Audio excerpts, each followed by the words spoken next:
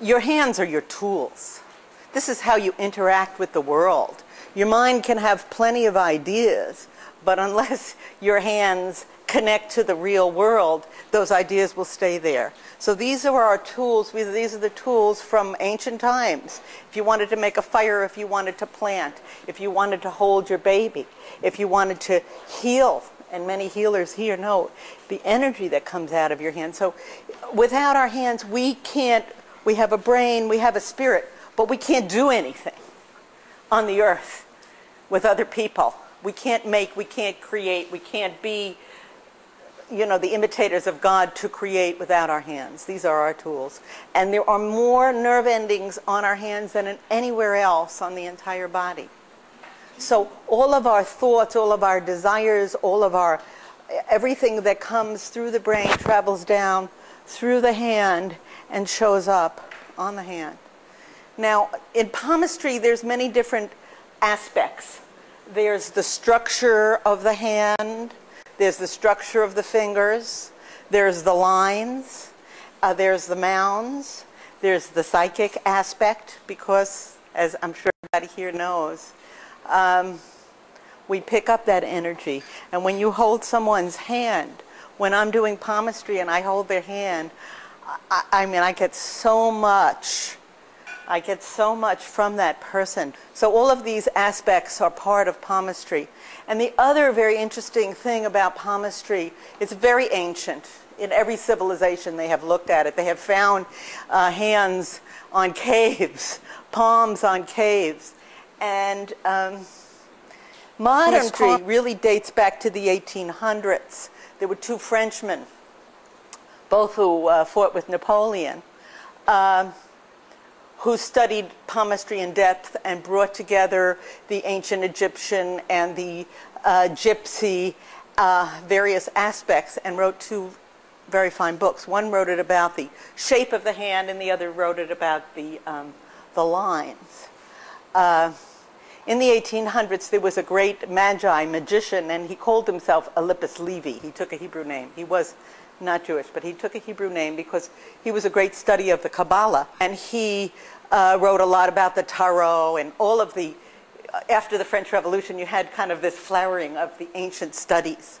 And so one of these was palmistry, and he told one of these fellows, de Baroles, that he needed to combine the Kabbalah with palmistry.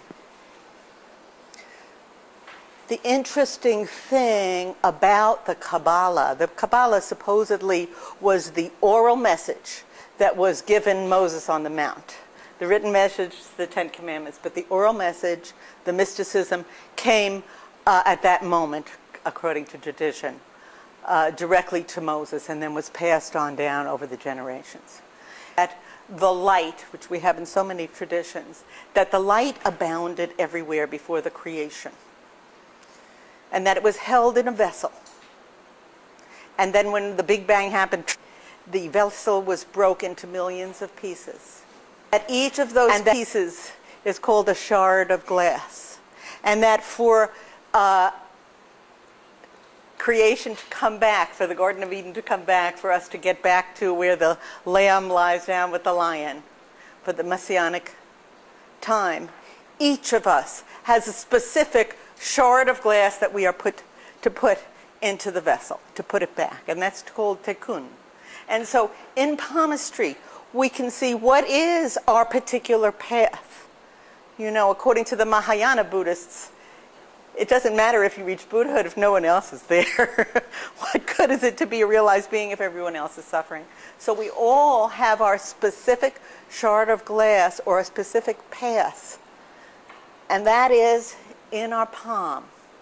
There's another, the latest palmistry is dermoglyphics, where they study the fingerprints and they look to see on the fingerprints what is your life purpose.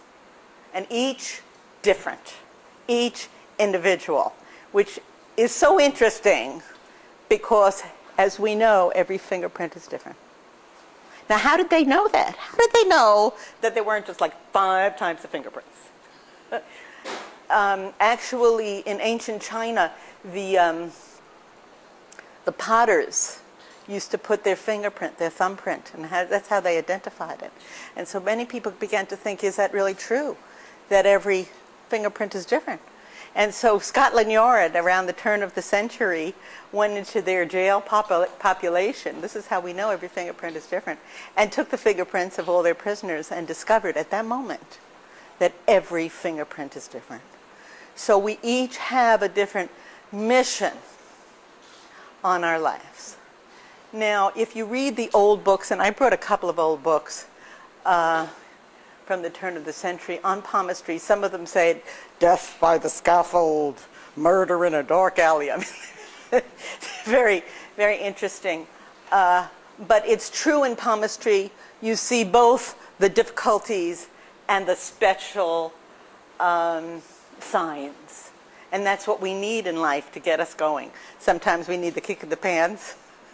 And sometimes we need a special blessing that will inspire us. So we have both of those things in our hands.